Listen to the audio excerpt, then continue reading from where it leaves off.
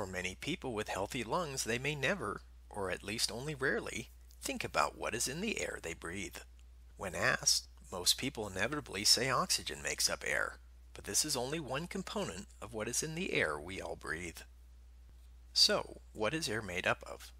The air around us is made up of a mixture of gases and particles that can vary by season, location, altitude, and various weather and atmospheric conditions. However, the primary component of air is nitrogen at about 78%. Nitrogen is followed by oxygen at approximately 21% and argon at almost 1%. Carbon dioxide, which many people recognize as a greenhouse gas, makes up only about 0.04%. There are also a number of other trace gases present in minute amounts that include neon, helium, and methane, to nitrous oxide, ozone, and carbon monoxide, to name just a few.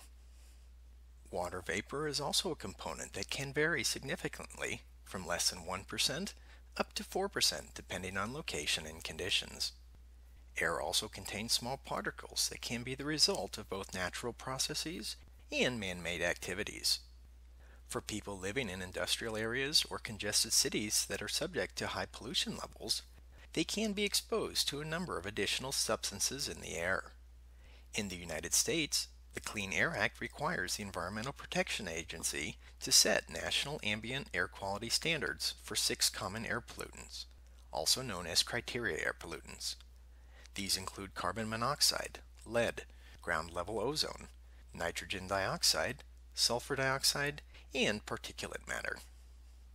Particulate matter is a mixture of microscopic solids and liquid droplets that may include everything from, but not limited to, smoke, ash, and soot, to dust particles, allergens, acids, and organic chemicals.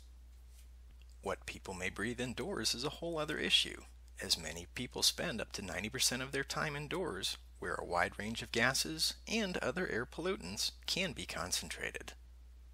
These are just a few interesting facts about the air we breathe.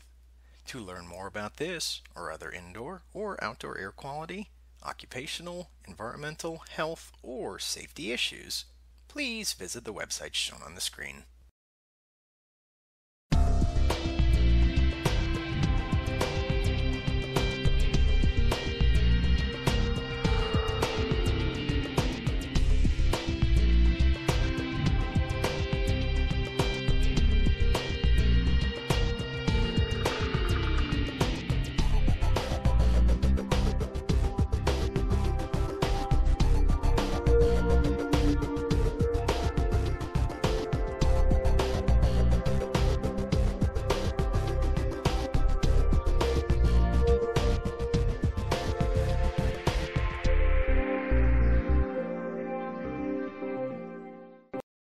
IAQ TV, the place to be.